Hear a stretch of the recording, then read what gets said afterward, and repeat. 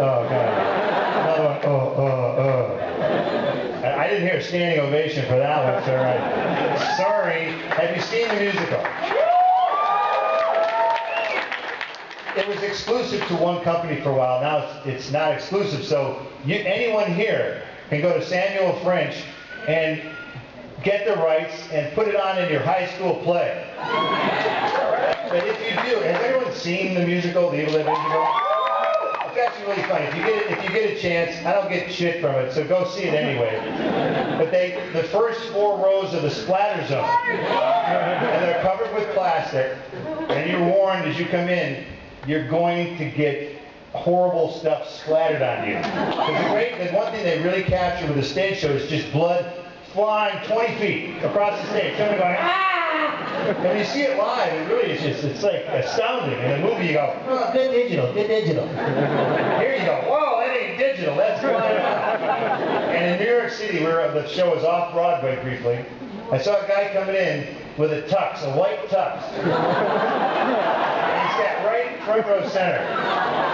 He was pink by the end of the performance. Because the actors know that. They go, oh, oh! They go right for the guy, or to someone who's wincing, then you're doomed. You're just going to get it. If you're there like this, they're not going to touch you. But I recommend it. Evil Dead the Musical, if it's done well, is entertaining as hell.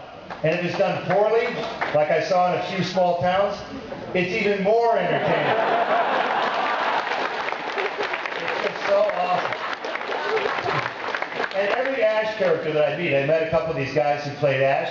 They're like, hey, yeah, hi, how are you? How's it going? What's your problem? You played this stupid character only a couple of times. I do it 18 days a week. Shut up, you're acting. You got a job, bite me. Yes, all the way in the back. It's either one of you. So there's a Xena / Army of Darkness crossover comic book where Ash meets Autolycus. Ash meets Autolycus. It exists? Yes, and they get Xena. I can't keep track of that stuff. They're breeding like rabbits, those comic books. Autolycus sends Ash in to steal a necklace, and instead he kills everybody. It sounds like a great plot. I'm so sorry I haven't caught up on that yet. They made more than they were originally planning. They made even more because it was so popular, that great idea of combining those two characters from completely different worlds for no good reason. Great. So is there a point, or you just want to, is that just a feel-good thing? I feel great about that. Two characters that I don't get shit from are combined now, and I get double the amount of zeros. Here's 2 checks for nothing for both characters. Thanks for bringing that up, lady. Yes.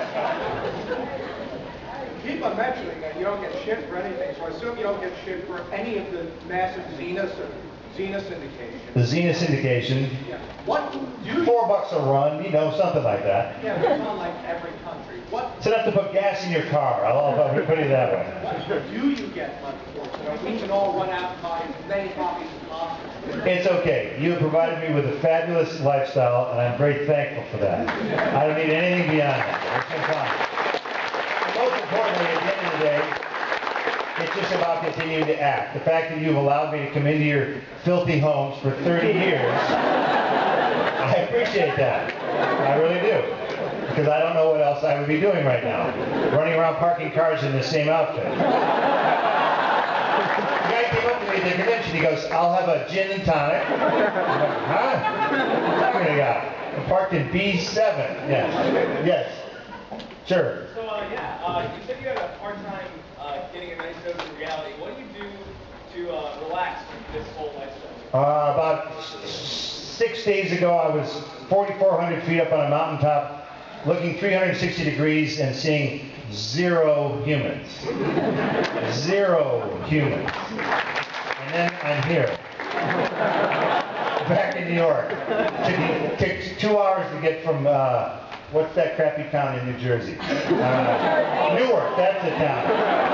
I'm from Detroit, what are you talking about? Newark course, the Garden State compared to Detroit. Where were we? Did we get there? Okay. Yes.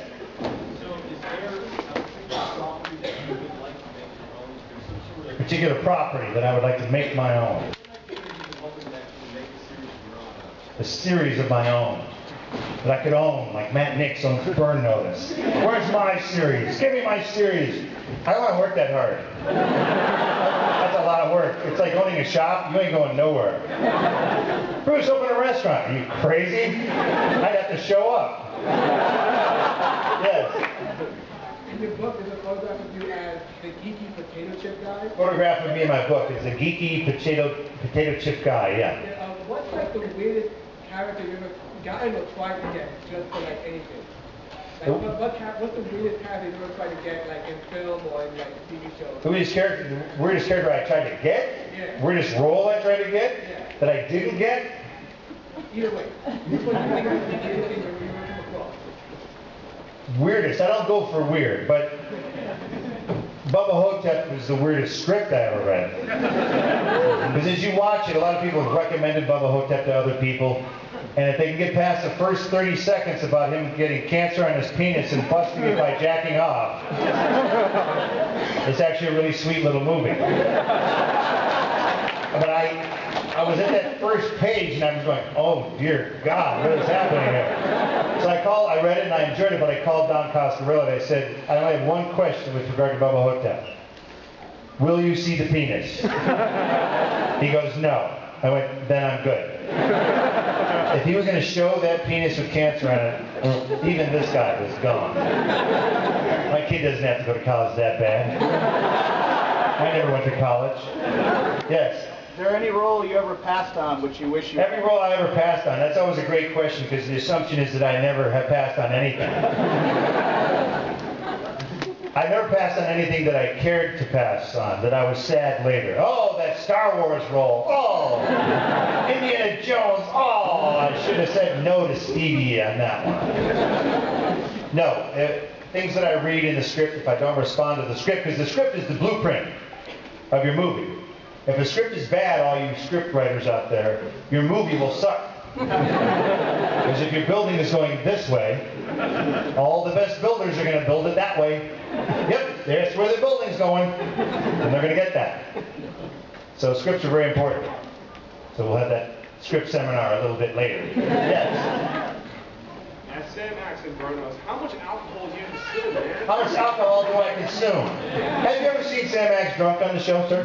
No! No, he's doing tactical missions. He's shooting long distances with rifles. Shooting traffic on his left side. Clear it up. Yes, so? He's a former Navy SEAL. You ever seen former Navy SEALs? When they're not getting shot at, they drink alcohol. And do I drink alcohol on the show? No. That's why I have brown bottles and green bottles, rarely clear bottles. Because clear bottles, they go, oh, it's just water. But a brown bottle or a green bottle, you don't know, do you? They kind of frown on actors drinking on sets these days. It's sort of a progressive thing that we've worked on. And they're kind of over that. But then they've introduced Miller Genuine Draft on the show because they're getting money from them. So I have to say lines like, Mike, don't you want one? Come on. It's only 64 calories. Back to the not getting shit thing. Do I get a case of beer for saying that? Did they back up a truck, a Miller's truck from my house? Oh, no. Another scene. Mike, I'm pissed. Now we can't go back into that bar and they had DirecTV in HD. Where's the HD set up in every room in my house? Oops, we forgot your address. Now you realize why actors say those things in movies and TV shows. Every delivery is a FedEx truck. Just like every person carrying groceries has to have a baguette sticking out of the top. Why? I have no idea. Getting into some weird tangents now. Yes, right here. Do I have the AOL address? Which one is that? BCAC at AOL.com. Yes, I do. And I spend half my time going, No, it's really me. It's really me. Because they always go, no way! Yes way. No way! Delete. Yes, right here. Sure, try it. Stand up so we can see it. The moment Evil Dead 2. Evil Dead 2. When Ash puts on the chainsaw for the first time. When Ash puts on that chainsaw for the first The time. most awesome moment in movie history. What was that like for you? What was that like for me? Major pain in the ass, that shot. Because you had to, I'm cutting off, let's see, this hand with a chainsaw. No, I've already cut the hand off, that's right. This was, I'm cutting my shotgun barrel in half. So it's got a fake gizmo that's making the blade run, because you don't really want to have a live chainsaw in your hand. And you're positioning it in a certain position in the shotgun, and then they're setting some sparks off, which of course go right in your face. And then you have to get a nice clean snap of the thing, and then you have to get the spin right